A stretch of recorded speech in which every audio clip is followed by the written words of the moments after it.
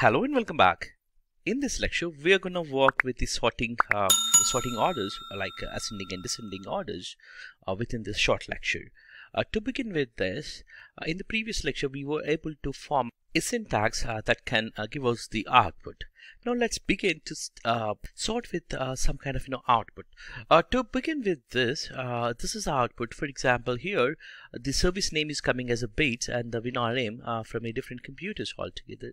But I wanted to sort based on the status where I wanted it should be running, should be the come apps. So how would I do that? So to do that, I need to go for the same format of this command, and simply I have to format in the right way. So here I'm actually taking out the format table at this point of time, and I'm going to pipe it with the sorting sort hyphen object, because if you remember, between anything in the pipes is considered as one of the object, and every object will have a property. So let's give here as a property. So the property of this object is definitely the status and the all other values which we can retrieve. So now we wanted to get the output based on the status as I discussed in the previous step. So I'm going to sort here with the status. So now if you see here, it's a default status and there's no major difference here. Like if I take it out, this also it's coming as the same. Why this is coming up like this? The reason is we have not yet given any kind of order. So in this case we wanted in a descending order, so I'm just typing as a descending so that the running would go up.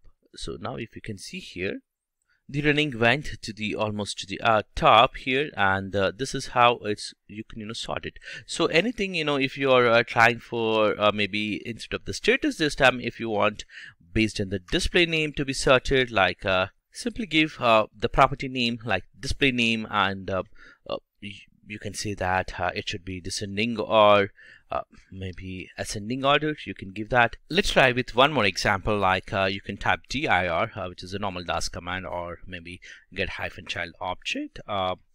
Here you're able to get it this the value. So let me change the directory in this case to get it here. You can see here I'm able to get here based on the length which is in a different order. I want this to be sort in a proper way. To do that, what I can do is I can actually build the complete syntax. For example, here I can use the dir command, which is nothing but a get hyphen child item in the alias section.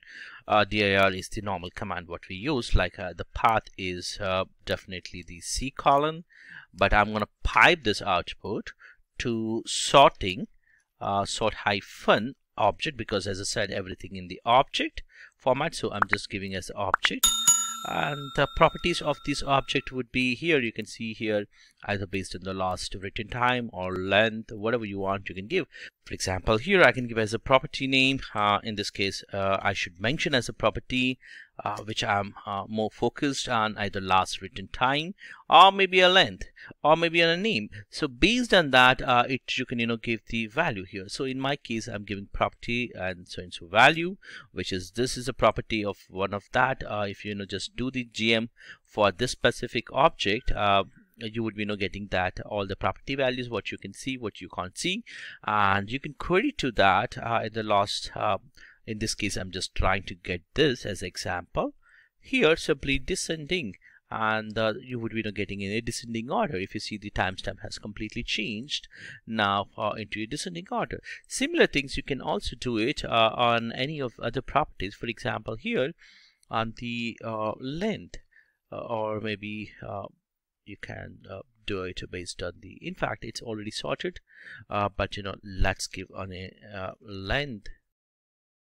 So now you can see here it's just focused on the length in a completely descending order. Earlier it was into ascending order for the length. So you can focus on whatever the things you wanted to sort in a right order. Assume that you got stuck with what kind of properties can be sorted and with what name.